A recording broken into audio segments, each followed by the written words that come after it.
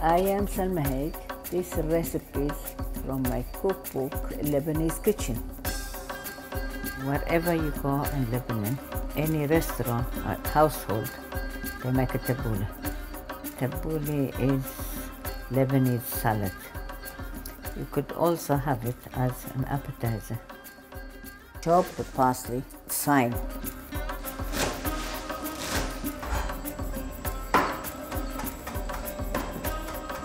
Chop the green pepper, spring onions, and cucumbers. Chop 20 cherry tomato, put in a strainer in order for water to drain. Soak the burgul for about 10-15 minutes, then squeeze it from the water. Add it on with your parsley and tomato. Add salt, squeeze the lemon, pour some olive oil and lemon juice.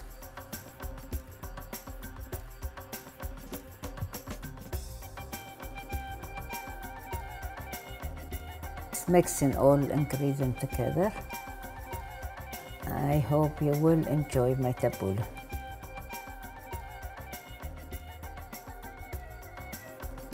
Bon appétit, but in Arabic we say sahtani.